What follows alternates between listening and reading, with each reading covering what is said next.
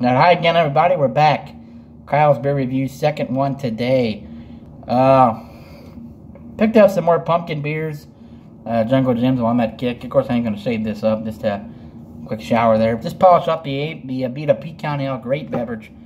For our sampling pleasures and tasting delights today, we have an old classic. This is the Blue Moon Brewing Company, the Harvest Pumpkin Wheat Ale.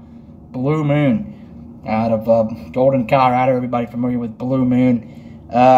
This is actually a really good pumpkin beer in the years past. Last year was down a bit, but still solid. And a couple years ago was one of the more better ones, the more elite in my opinion. It says brewed with real pumpkin, limited release Harvest Pumpkin Wheat. They didn't do a whole lot on the bottle.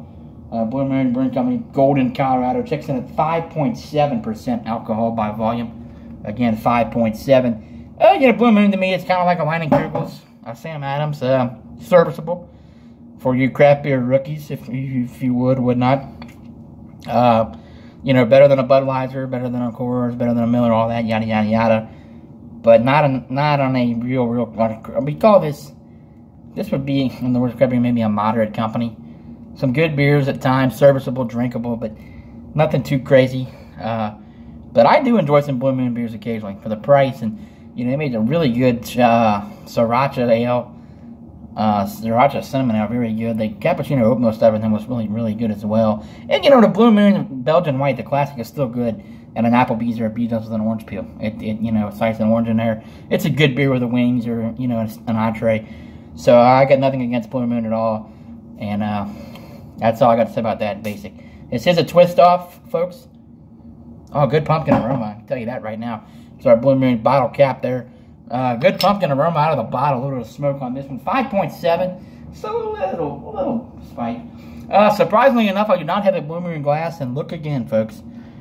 Mr. Uenta. Seems like Uenta getting used for a lot of glasses.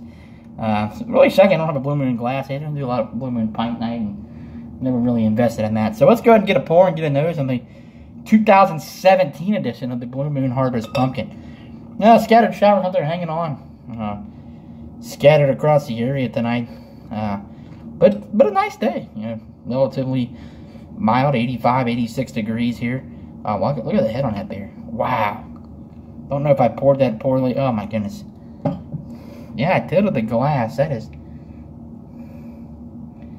You can fit all this out of the bottle here. A large amount of head. That's going to be an overflow. My goodness. Good pumpkin aroma. Man, oh man. This has always been one of the better pumpkin beers. Probably in the top 5, usually. Look at the head on that. I don't know if I poured that poorly. There's the color. That is tremendous. That is ridiculous. I don't know what that said. But again, like I said, Blue Moon is serviceable. It's a Sam Adams, Sierra Nevada, maybe a Leinenkugels. I thought Sierra Nevada a little bit above those other two. I think they make some really quality, good beers. The Sam Adams and Leinenkugels is not. But back to the Blue Moon, the head dissipating. I'll give this a shot, 5.7%. So this will be my second pumpkin beer review. Third pumpkin beer I'm going to try. I'm going to get the ballast point after I polish this off. Was not impressed with the Weibacher. To me, it was just a fall bomb. Yeah, it's a fall beer. Football, bonfires, hoodies, Halloween, great. Changing the seasons, all that fine, but no pumpkin for me. I thought they didn't have any pumpkin last year, and it was worse this year. This had settling pretty quickly here. At about a 3/4 inch. Look at some lovely carbonation there. Yeah, nice copper. Yeah, this is fall. Nice copper amber color. And a good, a good aroma to this. Definitely tell there's some raw pumpkin in there. Some pumpkin vines, like pumpkin seeds. Some malts in there as well. Definitely some breadiness. Possible cinnamon and nutmeg, not sure. This says pumpkin wheat. This has not said pumpkin wheat in the past, but let's go ahead and give it a shot. Thanks to the boys at Blue Moon, continuing to their craft. Again, brewing is hard work and it's an art, and even though they're not an elite brewery and frowned upon by many, I still want to say thanks to the boys at Blue Moon. Cheers.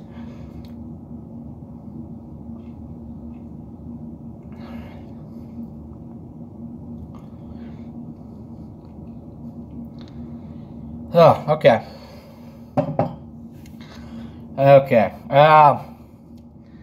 it's definitely, it's not as full-bodied as last year.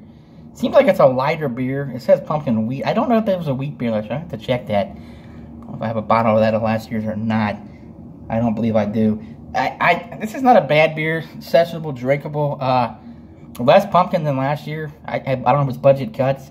And the same with the wipe. I don't know. There's a very, very small hint of pumpkin at the end of this.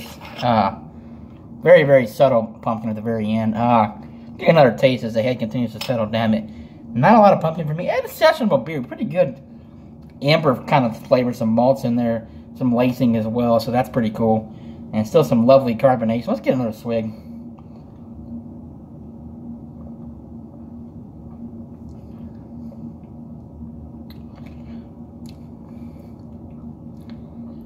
Yeah, that's weak. I really am not trying to be negative and knock anybody because I have not brewed. I just like drinking beer way down from years past.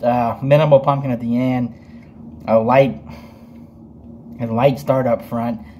You know, this was always one of my Blue Moon go-tos was the Harvest Pumpkin, and maybe this is just the first batch and the spices have not settled. You know, my buddy Ferdinand was telling me, he said pumpkin beers, the spices need to settle for a month or two.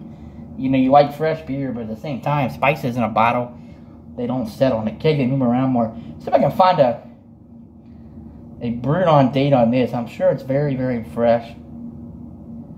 Yeah, I don't know. Blue Moon should have a bottle stamp on there. I don't know if they do or not.